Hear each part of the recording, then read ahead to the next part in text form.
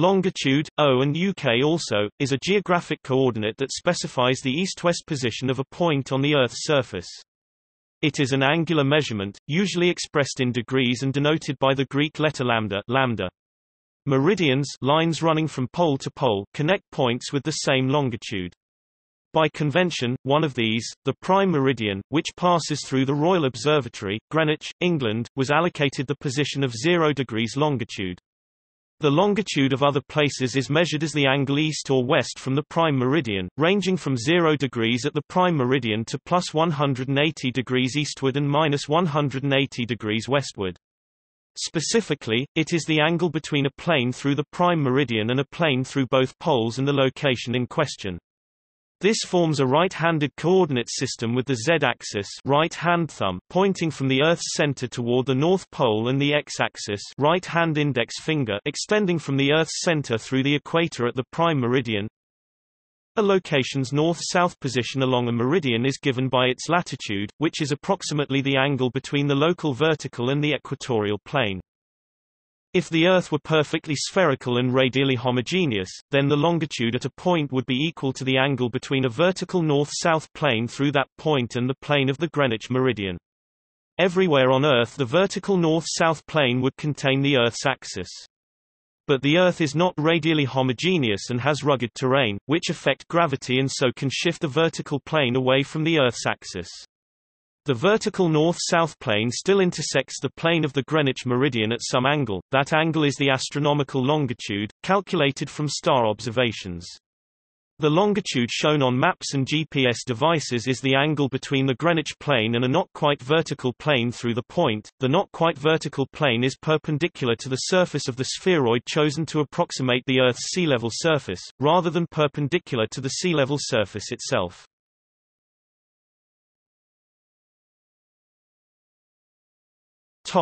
History.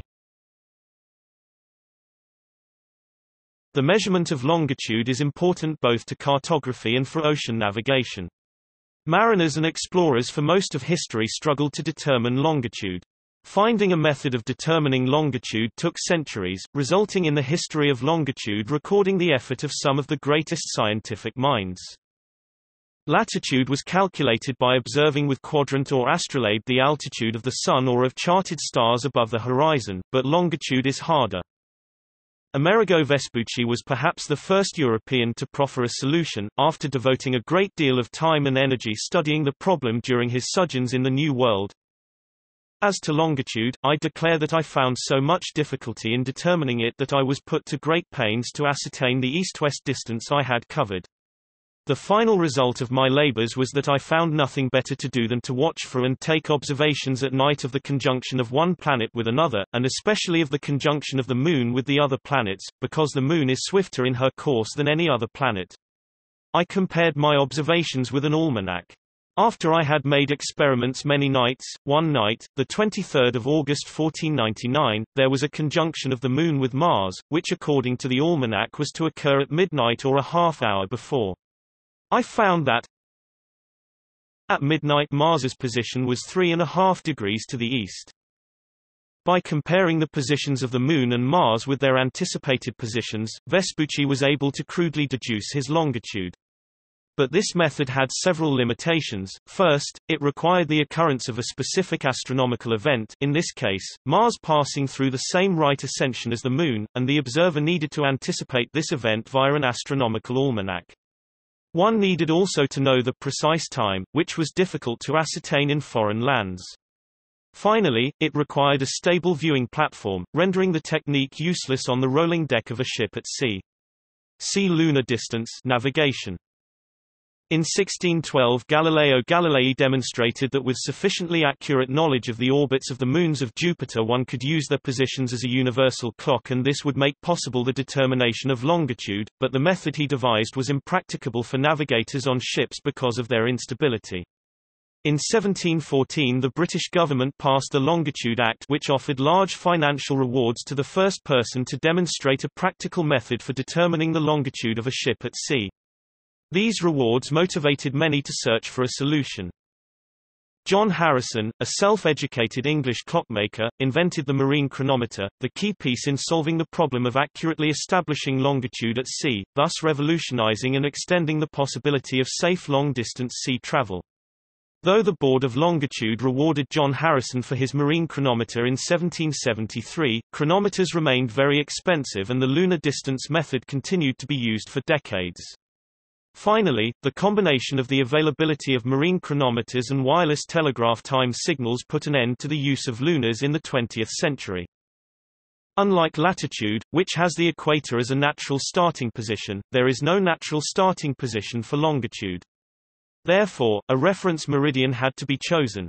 It was a popular practice to use a nation's capital as the starting point, but other locations were also used. While British cartographers had long used the Greenwich meridian in London, other references were used elsewhere, including El Hierro, Rome, Copenhagen, Jerusalem, St. Petersburg, Pisa, Paris, see the article Paris meridian, Philadelphia, and Washington, D.C. In 1884 the International Meridian Conference adopted the Greenwich meridian as the universal prime meridian or zero point of longitude.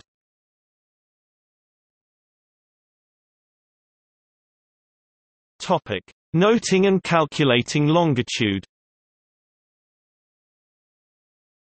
Longitude is given as an angular measurement ranging from 0 degrees at the prime meridian to plus 180 degrees eastward and minus 180 degrees westward.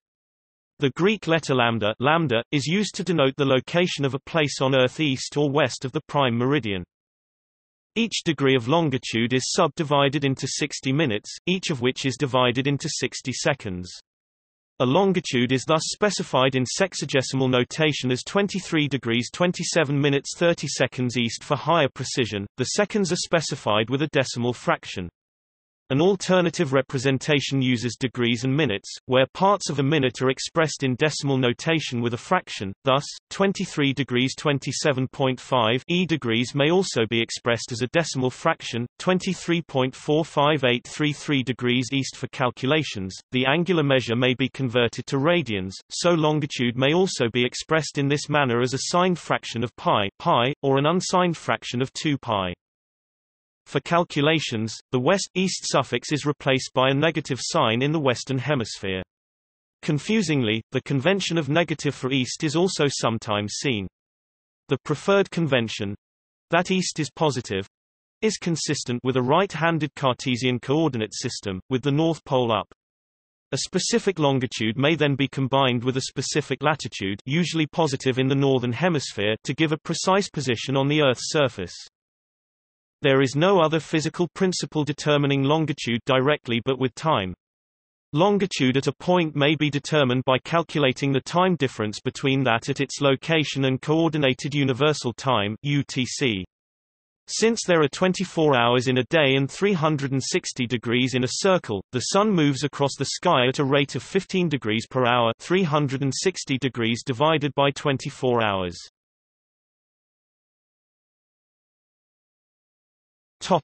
15 degrees per hour. So if the time zone a person is in is 3 hours ahead of UTC, then that person is near 45 degrees longitude, 3 hours times 15 degrees per hour.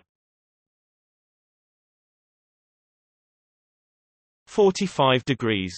The word near is used because the point might not be at the center of the time zone. Also, the time zones are defined politically, so their centers and boundaries often do not lie on meridians at multiples of 15 degrees. In order to perform this calculation, however, a person needs to have a chronometer watch set to UTC and needs to determine local time by solar or astronomical observation. The details are more complex than described here. See the articles on universal time and on the equation of time for more details.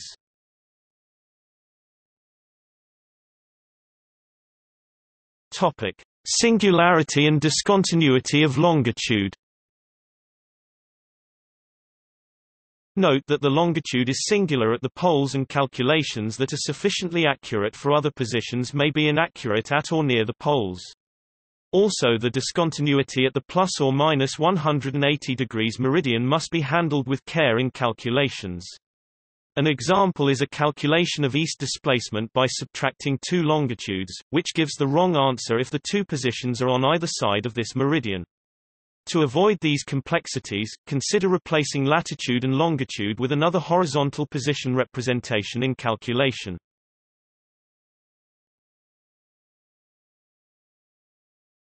Topic: Plate movement and longitude.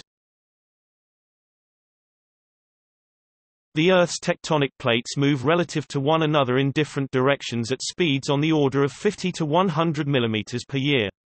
So points on the Earth's surface on different plates are always in motion relative to one another.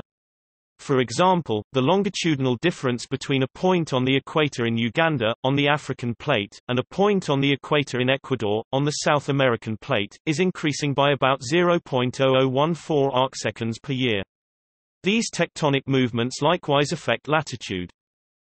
If a global reference frame such as WGS-84, for example, is used, the longitude of a place on the surface will change from year to year.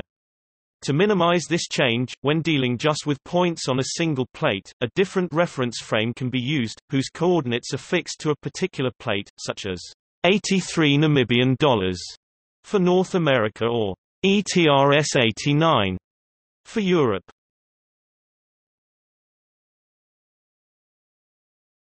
Topic: Length of a degree of longitude. The length of a degree of longitude, east-west distance, depends only on the radius of a circle of latitude. For a sphere of radius A, that radius at latitude phi is a cos phi, and the length of a 1 degree or pi 180 radian arc along a circle of latitude is delta L O N G 1 equals pi 180 a cos phi. Display style delta underscore room long caret 1 equals frac pi 180 caret circ a cos phi.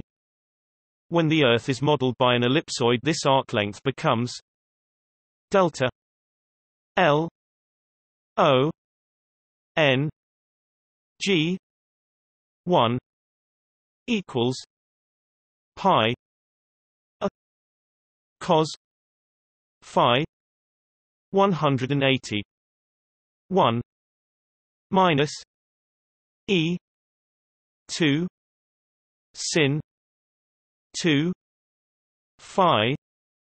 Display style delta underscore room long caret 1 equals frac pi cos phi 180 caret circ sqrt 1 e caret 2 sin caret 2 phi, where e, the eccentricity of the ellipsoid, is related to the major and minor axes, the equatorial and polar radii respectively, by e 2 equals a 2 minus b 2 a 2. Display style e caret 2 equals frac a caret 2 b caret 2 a caret 2. An alternative formula is delta L O N G 1 equals pi 180 a cos psi, where tan psi equals b a tan phi. Display style delta underscore room long caret 1 equals frac pi 180 caret circ a cos psi quad m box, where tan psi equals frac b a tan phi. Cos phi decreases from 1 at the equator to 0 at the poles, which measures how circles of latitude shrink from the equator to a point at the pole, so the length of a degree of longitude decreases likewise. This contrasts with the small 1% increase in the length of a degree of latitude north-south distance, equator to pole. The table shows both for the WGS-84 ellipsoid with a topic 6,378,137.0 meters and b 6,356,752.3142 meters. Note that the distance between 2 points 1 degree apart on the same circle of latitude, measured along that circle of latitude, is slightly more than the shortest geodesic distance between those points, unless on the equator, where these are equal, the difference is less than 0.6 meters, 2 feet. A geographical mile is defined to be the length of 1 minute of arc along the equator, 1 equatorial minute of longitude. Therefore, a degree of longitude along the equator is exactly 60 geographical miles or 111.3 kilometers, as there are 60 minutes in a degree. The length of 1 minute of longitude along the equator is 1 geographical mile or 1.855 kilometers or 1.153 miles, while the length of 1 second of it is 0.016 geographical mile or 30.916 meters or 101.43 feet.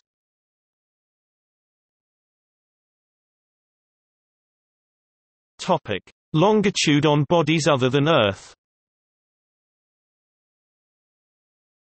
Planetary coordinate systems are defined relative to their mean axis of rotation and various definitions of longitude depending on the body.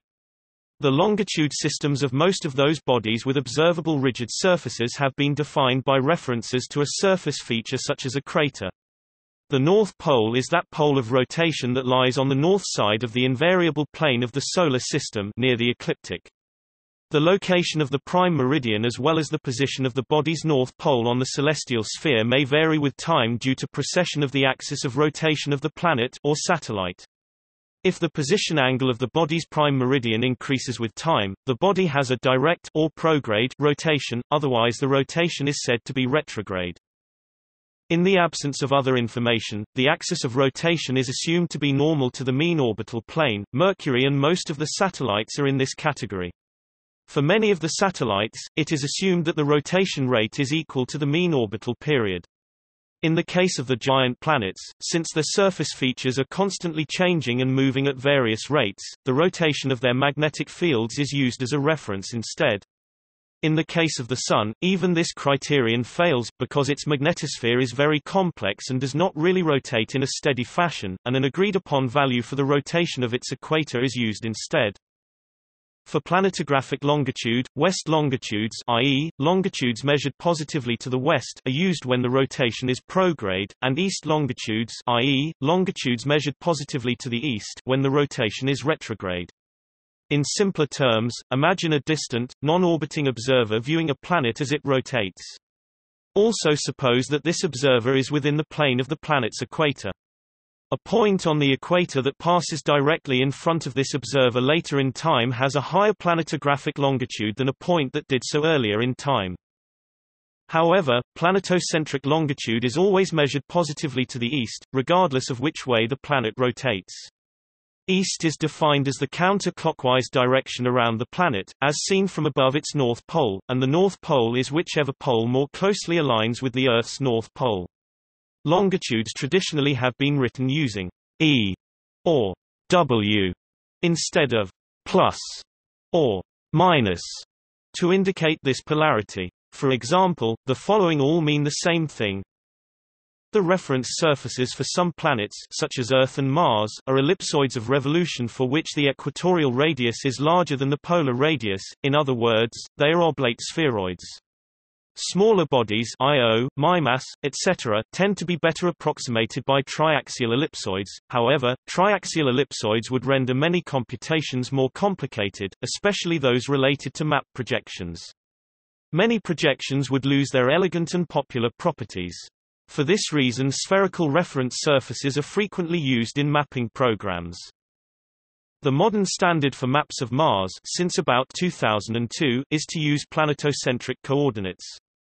The meridian of Mars is located at Area 0 crater. Tidally locked bodies have a natural reference longitude passing through the point nearest to the parent body, 0 degrees the center of the primary facing hemisphere, 90 degrees the center of the leading hemisphere, 180 degrees the center of the anti-primary hemisphere, and 270 degrees the center of the trailing hemisphere.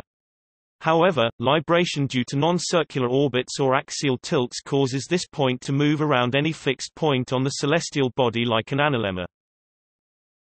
See also